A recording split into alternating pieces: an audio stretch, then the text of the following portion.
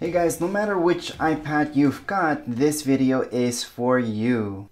I would like to set this up right now. Yep, I'm going to teach you guys how to set this up right now. Might as well. I usually just skip this because it's very basic. It's the same thing that you would do on your iPhone. But if you guys haven't done this before, we're just going to continue on and do that. You can choose the voice or you can make it choose for you. But you can see which voice sounds. So for me, what I like is the traditional voice. I'm going to go into next. And then we're just going to read what it says right here. So it says, Hey Siri, send a message. Hey Siri, how's the weather today? Hey Siri, set a timer for 3 minutes. Hey Siri, play some music. And now Hey Siri is ready. We can just tap on continue.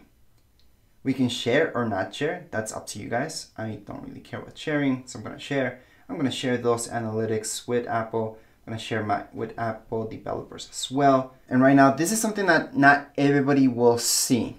Some of you might see, some of you might not. A software update.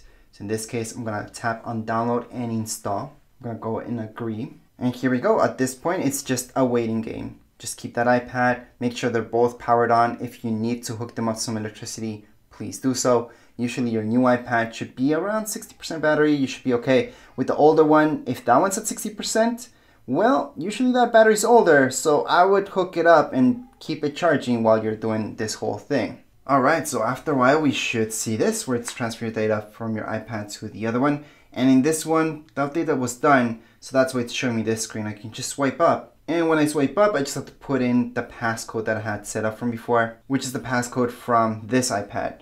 In this case, since the screen turned off, that's why I had to do that.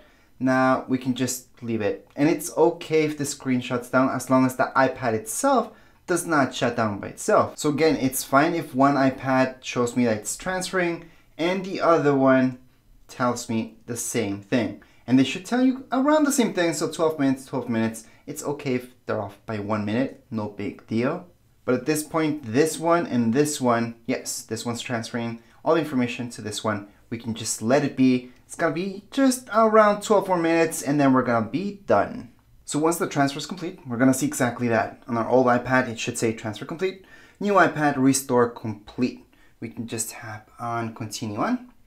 Now, a question that I always get is, does everything get wiped from the old iPad or old iPhone? Because you can do the exact same things in between both new and old iPhone. And the answer is no.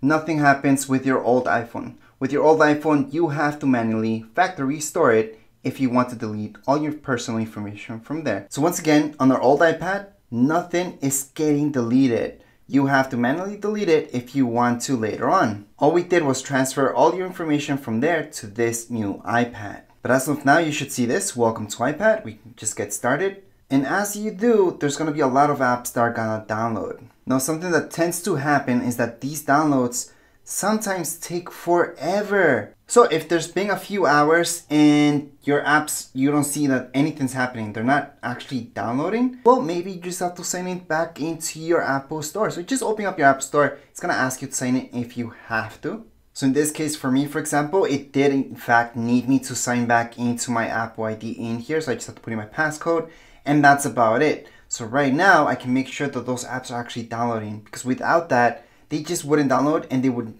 be stuck in that limbo forever.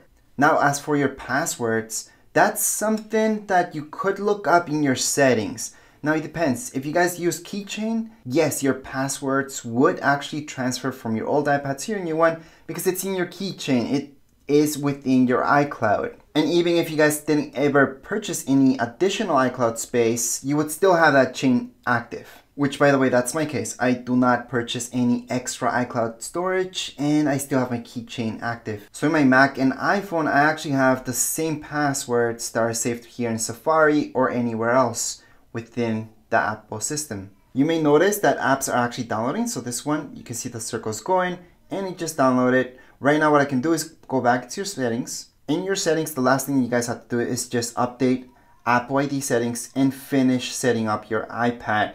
Those are the last two things we have to do. So that way nothing will get stuck and your keychain plus all your password would just transfer over just fine. Now my old iPad, I'm just gonna get back into it. I'm gonna see transfer complete. I can click on continue and it's gonna tell me this. Do I want to erase this iPad? Which you can. At this point in time, you can't do that.